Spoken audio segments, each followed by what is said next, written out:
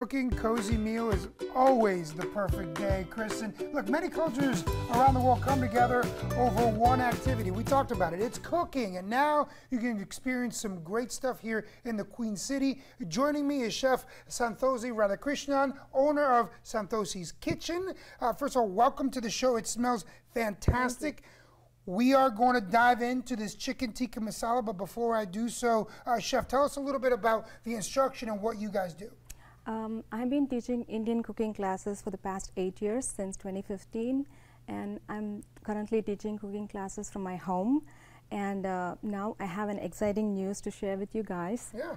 I'm planning to open a new storefront, so I'm going to teach my cooking classes from there. It's located in Tigakay, South Carolina. Perfect. And I'm really excited. So we're getting an exclusive look now at what you're going to be doing. And this is chicken tikka masala. I'm going to tell you right now, this is a staple in my house because I do like Indian food. My wife loves Indian food. So we look at the butter chicken, the tikka masala, every other week, every 3 weeks or so because my children love it. They love it because of the spices that I'm smelling. Tell me what goes into this. So this is onion, tomato, ginger and garlic paste, chili powder, coriander, cumin powder, garam masala, kasuri methi, and then chicken, yogurt, lemon juice, and oil. So it's all the spices. That's why you get that nice curry aroma. But you know, what the big protein in this meal is chicken. Now Yes. you mentioned that. Yes.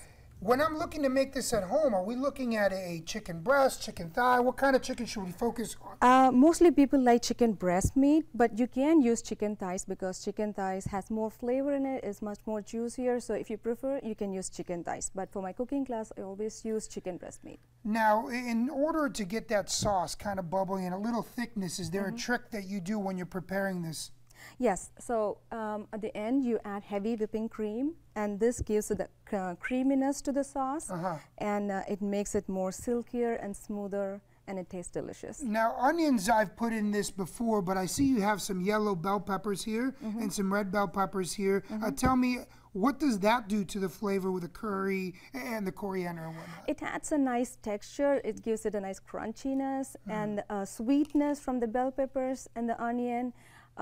So normally the chicken tandoori, there is a tandoori oven in which you make the chicken tikka. So they skewer chicken, bell peppers, onion, tomato, and then grill them in the oven and throw them into the sauce.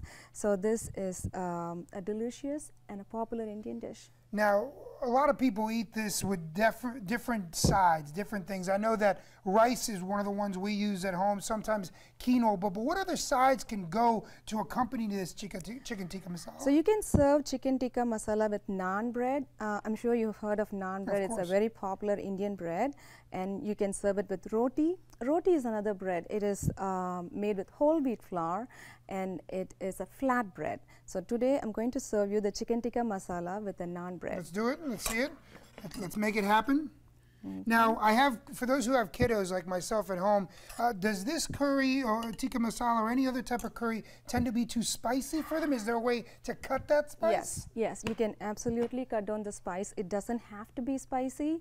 The chili powder is the spice which gives heat to the dish. So if you add less chili powder, it'll make it less spicy but more flavorful, just like how it's done in an Indian cuisine. Now, when you look at all the different types of curries, because there's a bunch of curries, there's red curry paste, there's yellow curry. When you're focusing on this dish specifically, what do you want to zone in on? So this has a bunch of spices in it, and it has, like I said, chili powder, coriander. So everything goes in together in a particular ratio. So if you just follow the recipe, you'll just make a delicious chicken tikka masala. Coconut milk has also been used a lot in curry dishes. Does this one specifically take some of that, or could that be replaced maybe with the heavy cream? Yes, yes. If you don't like heavy cream, you can add coconut milk. Normally it is made with heavy cream, but you can definitely add coconut milk to give the creaminess.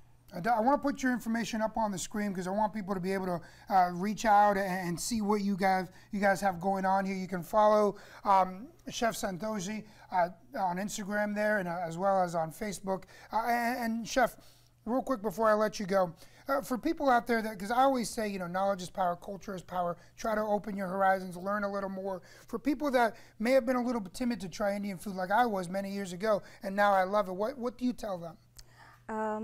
You'll never know until you try. There you go. You got to eat it, you got to try it, and you got to cook it, Kristen. This is delicious. It smells really good.